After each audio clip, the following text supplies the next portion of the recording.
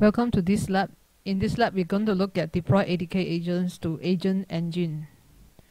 So the objective is in this lab is you will learn the benefits of deploying agent to Agent Engine. Secondly, how to grant required roles to the reasoning engine service agent. Third, how to deploy an agent to Agent Engine using the ADK command line interface. Fourth, how to query an agent deploy to agent service. Fifth, how to monitor your deploy agents, and finally, how to delete your agents. So first of all, we have to open the Cloud Shell. Okay, so in the task 1, we're going to install the ADK and set up the environment. So we will enable the Vertex AI recommended API. By default, the Vertex in this lab, we already enabled the Vertex API. And then now we just have to open the Cloud Shell workspace.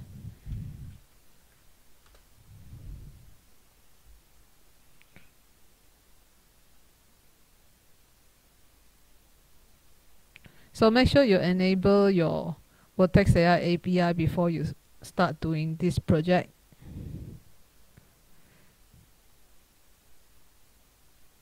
Now I want to download and install the ADK code sample for this lab using this command here. So this command is to install the Google ADK.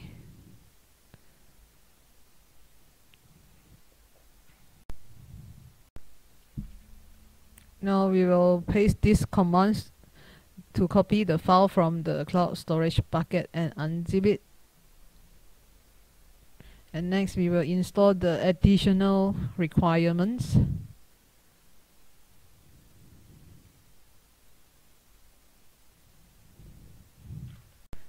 Okay, so for this following command is to create the .env file in the ADK to Agent Engine directory.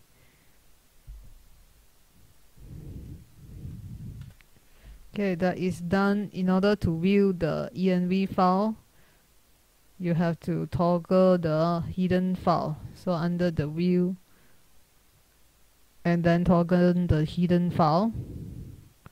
There you go, you can see the env file now. And we will copy the env file to the agent directory to provide your agent necessary authentication configuration once it is deployed. So we have finished the task 1, move on to task 2 to deploy to Agent Engine using the command line deploy method. So ADK command line interface provides shortcut to deploy the agents to Agent Engine, Cloud Run, and Google Kubernetes Engine GKE. You can use the following base command to deploy to each of these services. So these are the commands here. So we can review the instructions for this summarizations agent.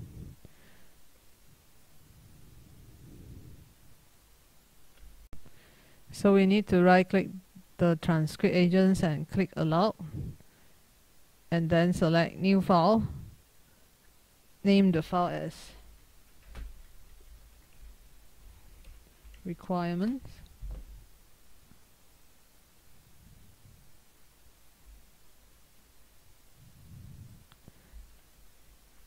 and we will paste the following into the file, save it. Now in the Google Shell terminal, we will run the deploy command, which is this one.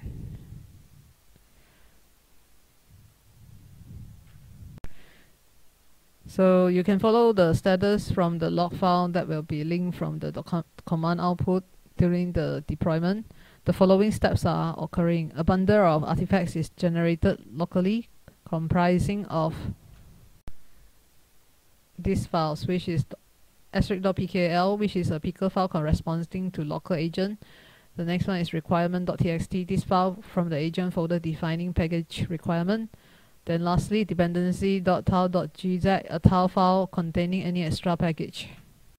So the bundle is uploaded to cloud storage using a defined directory if specified for staging the artifacts. The cloud storage URI for the respective artifacts are specified in the package spec. The Vertex AI engine service receives the request and build container and spin up HTTP server on the backend. So the deployment should take about 10 minutes.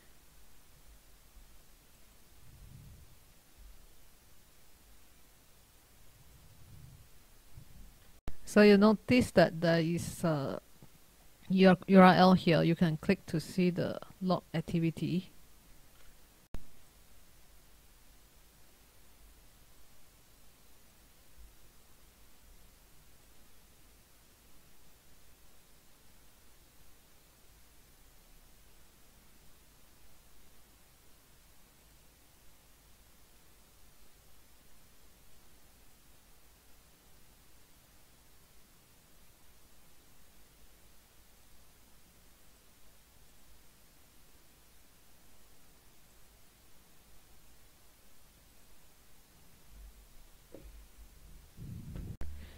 Okay, so the deploy agent is completed.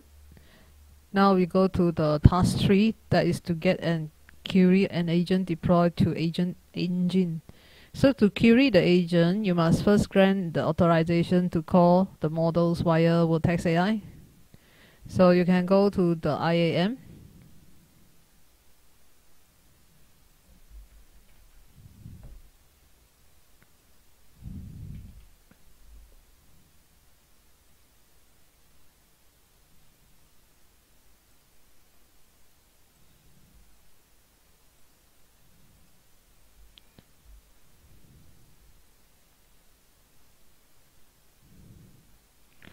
Click this project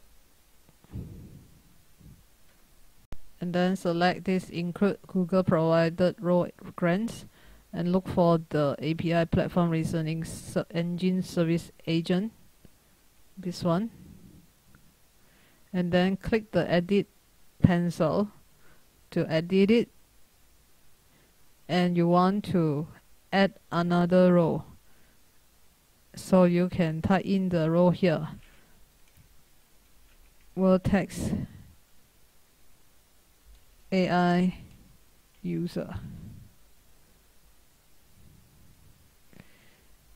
Alright.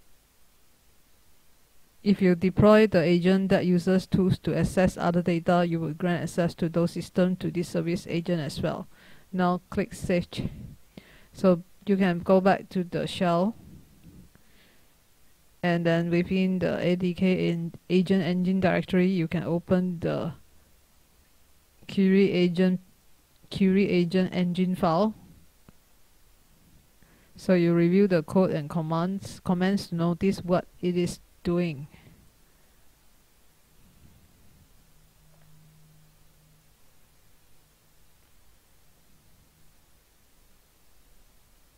So we have the first one, that is to import all the necessary library, and then the next one is load environment variables and initialize the Vertex AI, and then we will initialize the Google Cloud login with the correct project ID. Then next is initialize Vertex AI with the correct project and location. Then we have a filter agent engine by the app name in the .env file, and get a sessions for the remote app, and then run the agent with this hard-coded input, and then print the response. That's it. So that is the summary here. Now review the transcript passed to the agent so that you can evaluate if it is generating an adequate summary. Okay, so in the Cloud Shell terminal, we will go back to the terminal now. Let me clear this screen and run this.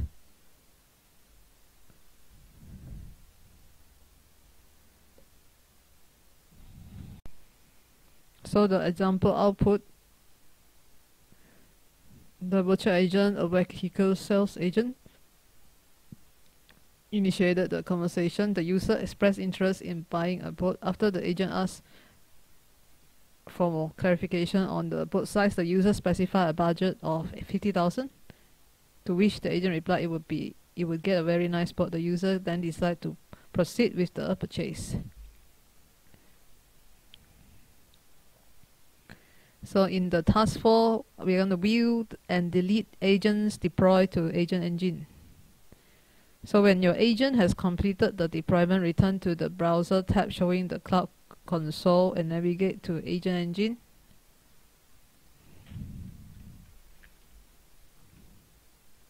This one.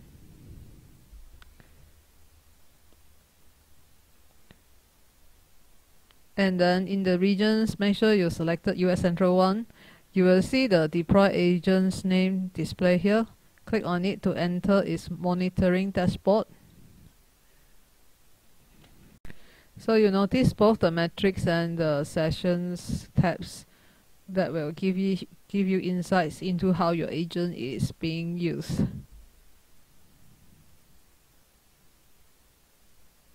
When you are ready to delete your agent, you can select the deployment details. This one. From the top of the monitoring dashboard and back in your browser tab running the Cloud Shell terminal, paste the following command but don't run it yet.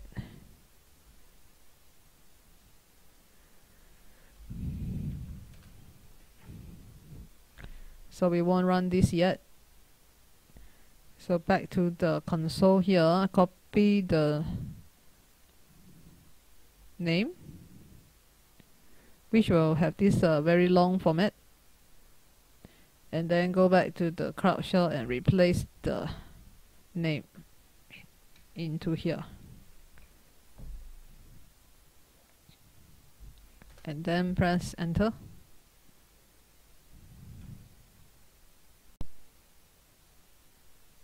Yep, you can see that the agent is now deleted. So I can return to the Agent Engine now. And then if you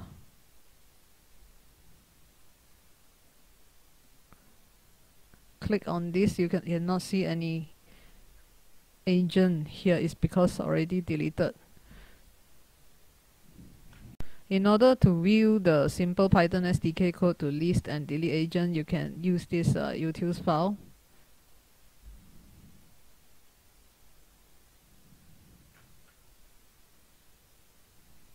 And finally, congratulations, we have completed the lab. Now you can end the lab.